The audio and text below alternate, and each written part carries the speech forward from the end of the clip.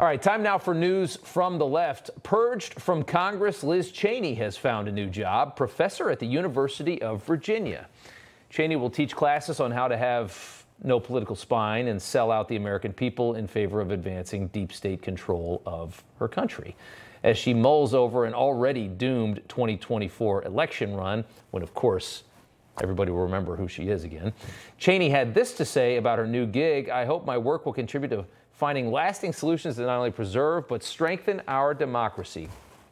Her new former boss gushing, claiming this is one of the best moments he's had in 53 years, saying, "With democracy under fire in this country and elsewhere around the world, Liz Cheney serves as a model of political courage and leadership, willing to pay the price for her principles and democracy itself." Thanks, Larry. Incredible how fast they all forget Liz Cheney's father was a guy named Dick Cheney, isn't it? Liz Cheney did not stand up for democracy. She stood up for establishment Washington, protecting the big machine from the frustrated populace being crushed under the weight of its incompetence. That's who Liz Cheney really is. Don't let her fool you into thinking she cares about anything except herself and her wallet. Next up, we went from mandating masks to mandating no masks. The NYPD says take them off before you walk into any store. It turns out that thugs robbing stores at record rates in New York are still wearing masks for all the wrong reasons. They just don't want you to see who they are. Isn't that shocking? But New York, now a left-wing hypochondriac city, this new law might infuriate a lot of people that live here. Many have already proven that they couldn't care less about law and order because of how they vote. Next up, they continue to whine and whine, but nothing ever changes. Climate czar ketchup mistress John Kerry, once again traveling thousands of miles to the Our Oceans conference in Panama. I'm sure he brought his bikini. Guzzling tons of fossil fuels on his journey in a nice big government jet to preach about how fossil fuels are killing the world. The crisis we face of potentially so polluting this planet that we can't restore it, that crisis is caused by unabated emissions from fossil fuels that burn so that we can propel our vehicles, heat our homes, light our businesses. So, John Kerry just thought he'd get a lot of credit. A couple weeks ago, he decided to sell, or it came out that he sold his private jet, which we all know he ain't flying commercial. He's just going to be he's going to be a NetJet guy. He's not done flying private. We know that.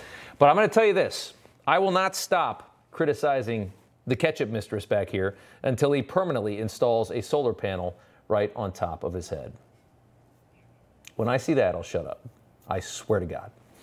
Next up, easily my favorite story of the day. Remember that Canadian woodshop teacher with the fake cannons that cracked everybody up and ruined the entire educational experience for every kid at his school?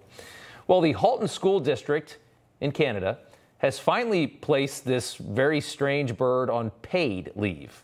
Of course it's paid. After finding out he's just a regular dude when he's not at school, as referenced by the picture there on the right. Not really much of a punishment, just stay home and we'll still pay you because, of course, we can't fire you because somebody will call us anti-trans or whatever. The school board gave a statement to the Toronto Sun saying, "We continue to support the teacher in partnership with the Ontario Secondary School Teachers Federation." But this guy was going to the grocery store just looking like Jack, the dude that works at the mill and gets a six-pack of beer every night.